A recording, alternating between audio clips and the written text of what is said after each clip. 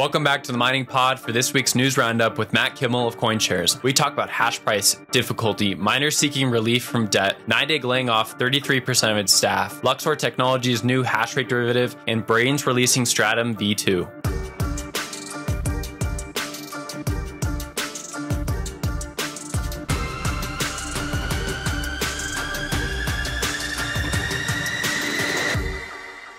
Okay, welcome back. Another week, news roundup. Let's do this, Matt. We got a lot of things on the deck. We got difficulty, hash price. So we're going to talk about some debt restructuring, which I think we've talked about like every week in a row. This week we're talking about Argo and Stronghold Digital. And then we're going to go talk about NYDIG laying some people off. That was some big news that dropped last night from the Wall Street Journal. We'll finish up with some conversations, more technical, about Luxor releasing a Hashrate derivative product, and Braiins eking closer to Stratum V2. There's a working product now, working with Spiral BTC.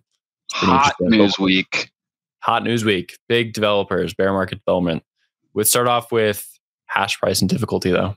Yeah, so hash price, dollar per terahash second per day, right? A measure of industry-wide mining revenue. It hit its lowest point ever, right? So cash flow issues across the mining space. We've seen difficulty increase over 33% this year. We've seen Bitcoin price sort of steady out, but it has decreased significantly this year as well. That is affecting how much money miners are generating on an ongoing basis. We're going to see it throughout the stories this week, but it just is evidence of continuing challenging market conditions for miners. Will, what do you got? And great, 13% last week, as most people listening to the show probably knew about. And then another 5% is expected to come up after this period. So we have about another week or so until that happens. It's expected. We've been talking about it for a while. S19 XPs are coming online. And then we're going to see, I think, some reprieve when a lot of these older generation machines are getting priced out, and they're getting pretty close to it. But we can leave that there. That's a good point. I'll just add briefly, because I was running some numbers earlier this week. If you're at 6 cents per kilowatt hour, which historically is kind of like a relatively high power price, but lately with energy prices rising sort of globally, a lot of miners are sort of at that. And if they're buying spot in their local area, they're probably higher than that. If you're not running a machine past the sort of S17 series, M30 series, if it's WhatsMiner, you are cash flow negative on your machines, right? If you're not beyond that point. So if you're on S19, of course, you're doing all right.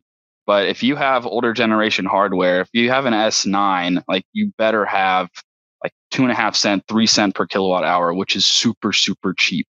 Okay, let's talk about some debt restructuring. So this pairs nicely with the last topic because we have a squeeze, right? Energy prices are going up, and at the same time, difficulty is also going up. So we have miners caught in the middle, and this is just how Bitcoin mining works. And a lot of these public miners took out a lot of debt over the bull market in order to increase their foothold on the network itself. I don't know if that was a good idea or not. I think we'll see who is the best at that in the next 12 months or so. We're already seeing it happening right now.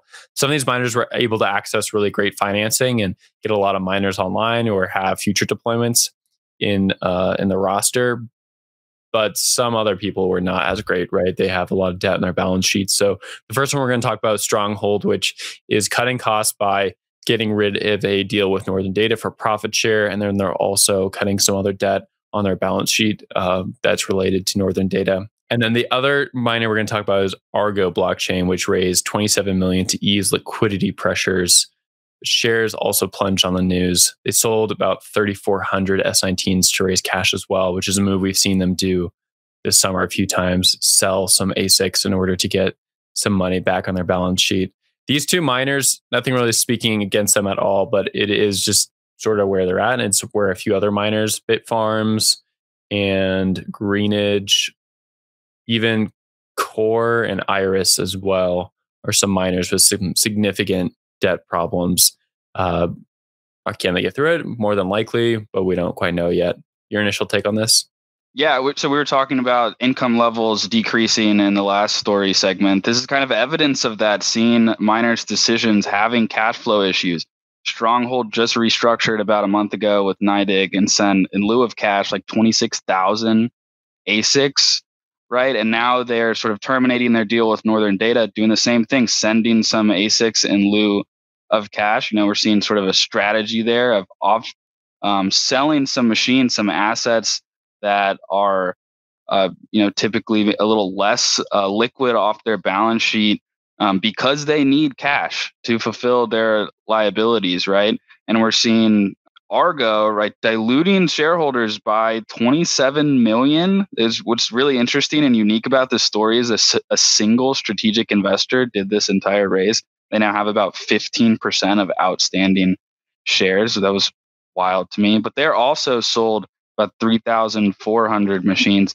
So to me, this feels like these sort of miners in this really struggling time. There's like a ship sinking, it's still sinking. They're kind of jumping off, swimming towards a life raft sort of thing, right? Selling all these machines. But while in distressed market conditions, if you look at ASIC prices, they're down significantly. I think like around 70% since last year at this time. And so maybe the strategy is, okay, if they're willing to take these machines in lieu of cash, we can then buy them back in a month or two as these prices are going to continue to go down. I don't know. So maybe that metaphorical life raft is kind of deflated a little bit, but it just seems like this is they're reaching for cash, these companies, right? They need it. Yeah, the interesting thing for me is like the public model. So Argo lost about 50% of its stock over the week just based on this move. Markets do not react very favorably to it. And that's going to happen for a lot of these miners that are publicly listed. They have to put out their debt information. And then we also know exactly how much Bitcoin they're mining because they put out these updates. It's all public, it's all transparent, and you're going to see some punishment in capital markets. The worst thing that can happen in these cases is that you basically get delisted from an exchange because you don't have a high enough share price. It's unlikely that's going to happen right now for any of the miners we're talking about. It could possibly happen if bear market gets worse and they keep diluting against their shareholders. Definitely something to be cognizant of. But at the very least, it just shows you that public markets, they are very aware that you are low with cash. Let's keep moving on. Let's talk about NYDIG, though. This is a huge headline that came out last night. So according to the Wall Street Journal, NYDIG laid off about 1/3 of its staff in September, 110 people as of September 22nd. This comes after they actually did a big raise. They raised about $700 million for a Bitcoin institutional fund, and they reshuffled their executive deck with the CEO and president going back up to the actual owner of NYDIG, and then new people stepping into the role of CEO and president at NYDIG. So not quite like the CEO and president were fired. They actually just moved back to some different roles at the company that owns NYDIG, but definitely not a great sign when you're having to reshuffle the leadership board and then you have a layoff right after that. NYDIG is a really interesting company because it works in so many different aspects of Bitcoin. They're trying to add Bitcoin to banks. They're trying to create some retail products as well. And then they're a big Bitcoin mining lender. It's not uncommon to see NYDIG involved in like a financing round for Bitcoin miners. This one sucks though. Like this is a decent amount of people, 110 people. This is one of the largest layoffs we've seen for Bitcoin companies. For other companies like shitcoin companies, we've definitely seen a lot of larger layoffs, but this is a pretty large one. Yeah, we just saw there was after the merge, there was a staking pool, right, that also laid off a bunch of its employees, including some of its executives. We talked about that the other week. But this story is ongoing layoffs, right? I guess my spicy take maybe is that there could be sort of a contagion effect of all of these difficult conditions for miners as far as how much cash flows they're generating on an ongoing basis. Maybe going into the lending space, right? And NYDIG is one of those key lenders, and it is only one of their business lines. So we're not going to say this is a complete driver of this decision. But in the last story as well, we saw the deal sort of eliminated with Northern Data, the hosting provider, and sort of hosting providers may also get hurt because of the miners aren't be able to sort of fulfill all their payments in their agreements, right? There's also rising electricity prices.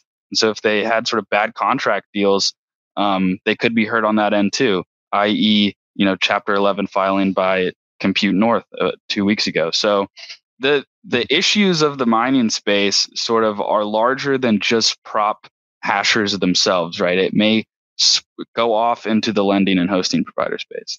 For sure. And let's take a look at NYDIG's information right now on their financing to date. According to Crunchbase, they've raised $1.4 billion in total funding. And this doesn't even include the $720 million they just raised for a Bitcoin investment fund. And that fund, I don't believe it's actually closed yet. I think they just had a filing. And so they're just letting the SEC know about that raise. I think it could be ongoing, but they've raised to date $1.4 billion. That billion-dollar round came in December of 2021. So pretty large. West Cap led that round. And the goal really was to bring Bitcoin to banks.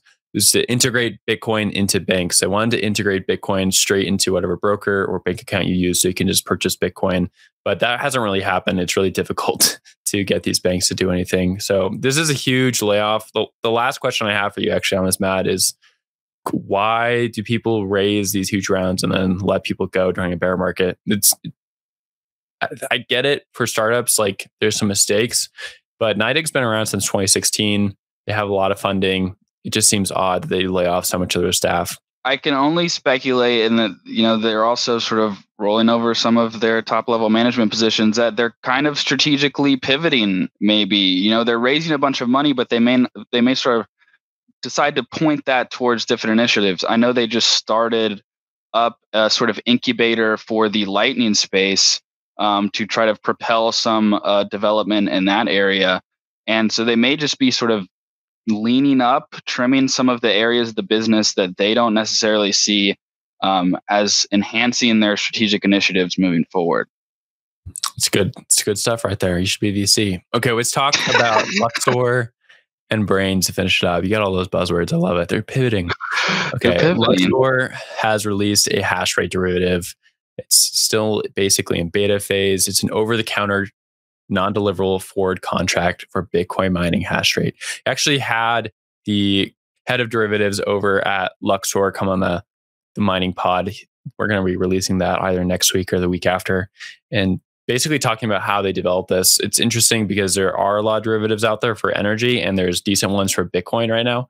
But miners have been looking for a Hashrate derivative for quite a while, basically enabling miners to sell Hashrate into an open market, and then someone who wants exposure to Bitcoin mining to be able to go and purchase that Hashrate.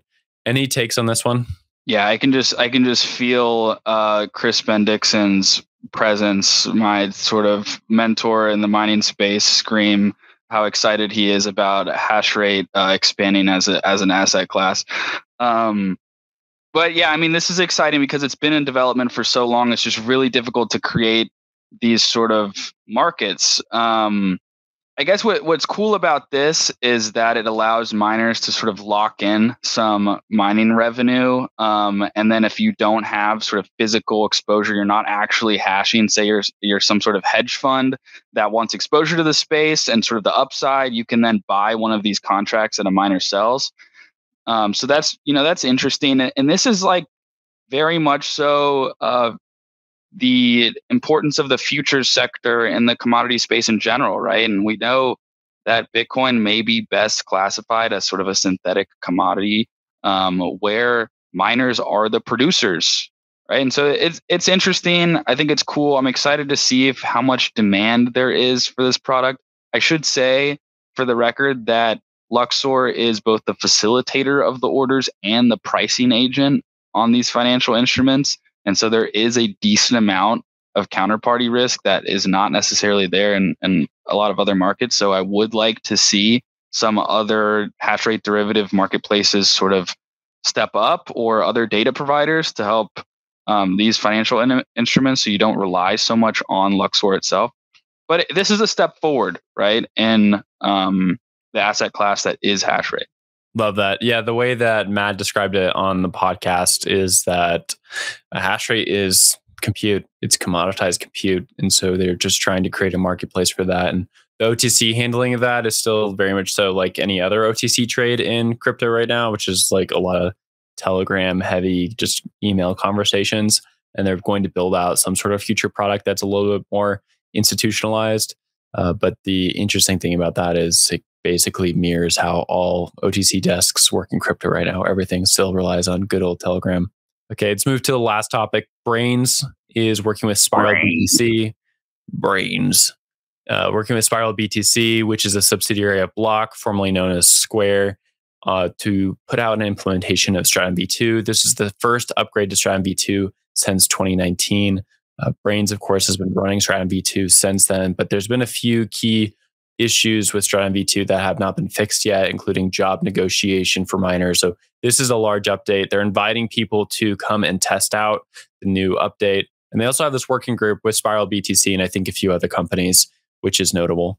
Yeah, I mean, here the sort of cypherpunk Bitcoin proponents that are sort of, it's all about decentralization, it's all about censorship resistance, should be pumping their fist in the air and getting excited about Stratum v2. These sort of key benefits that I would say is from a security perspective, data is sort of encrypted between in transit between mining pools and miners. That wasn't a component of the Stratum v1 protocol. There's sort of censorship resistance in the respect that miners themselves can sort of create the block template. That means they can choose which transactions and which order those transactions go in the blocks that they produce. And then also, what do I got here? Let me consult the notes. Check out the good notes there. Yeah, I need to check out the efficiency gain. So there's sort of better support for proxy servers. And so instead of each individual miner sort of communicating with the pool, you can sort of batch that together, right? And so it's sort of a speed efficiency. And where I really think it's going to be helpful is maybe some miners in those really remote areas that don't have strong internet connections, right? They can actually, sort of not drop their messages and sort of do it all in one go, right? I suspect that there'll be a real gradual sort of adoption of Stratum v2 because there's not a strong market driver for people to adopt. We've seen this in Bitcoin innovations. If you think about how long it took SegWit to really get adopted and like Taproot currently, right? If there's not that strong market incentive, the people in low connectivity areas will probably upgrade first. But I would think, maybe a censorship level attack at the mining level, maybe a man in the middle sort of security attack. Those could be catalysts to really propel Stratum v2 forward. But I don't necessarily see it being an immediate major spike impact. Yeah, to your point on incentives, I think that the only reason you have incentive to do this is if it decreases pool fees. If you go from like paying 2% to a pool to nothing, that would be pretty great. Even if you're using Braiins right now, though, there is actually like sort of a hidden fee within it where there's like this developer fee that goes to the Braiins team for developing their software. You don't have like a pool fee, but there is like that dev fee kind of sort of baked in there. And I don't know if this Stratum v2 implementation has that. I think with the Stratum v2 right now, you have to use Braiins in order to use their implementation of Stratum v2, but I'm not familiar with it as of this update. But I think that's a good note on incentives. Things only happen because it's cheaper for people and they want to move over to it. And then of course, if it's going to be cheaper, then you have to have some motivation, like probably need volume, or you want to move over because you think like the UI is easier to use. But a lot of people still choose to use Binance Pool or Ant Pool or something else, right? And why? Well, I mean, the Braiins is there and you don't have to pay that pool fee, but people still choose to use it for whatever reason. Good note on incentives to close out. Cool. We're going into the weekend. Any words of wisdom for us, Matt? Try to stay hashing. Stay hashing, my friends. I wish you the best. There we go. Cool. See you next week.